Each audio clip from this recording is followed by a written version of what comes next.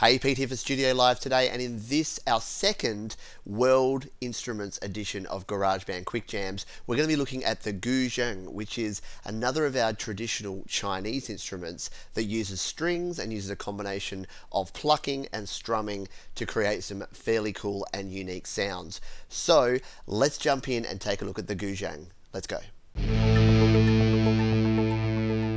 Okay, first of all, to select our Guzheng, we go to the World Instrument and we tap on the Guzheng. And as you can see, this is one of the more intricate looking instruments that we have here in GarageBand, and it can be a little bit intimidating, but once you understand the basics, it's a really cool instrument and can be really fun to play. So to play a string, we just tap on a string.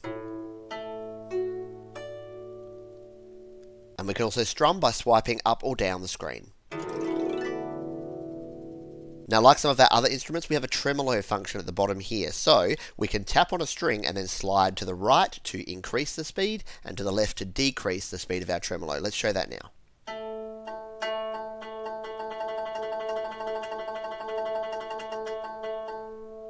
And we can also slide down or up the string to move the pitch by one note either down or up in the scale. And that's best demonstrated by tapping in the middle here. And then I'm going to turn the tremolo on and go down and then go up and you'll hear the effect.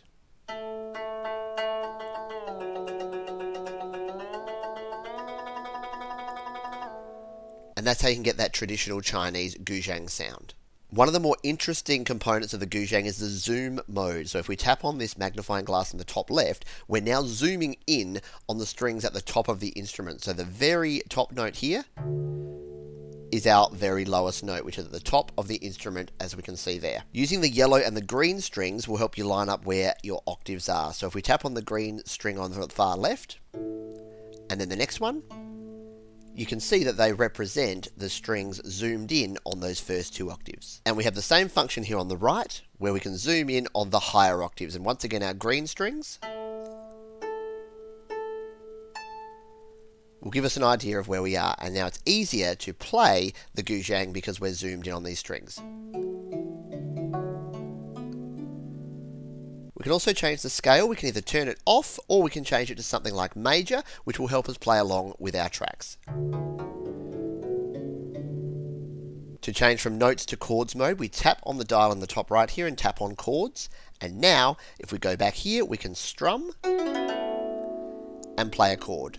And finally, we have our autoplay mode. So like our other instruments, we can get some really cool sounds by using autoplay and then tapping to play along.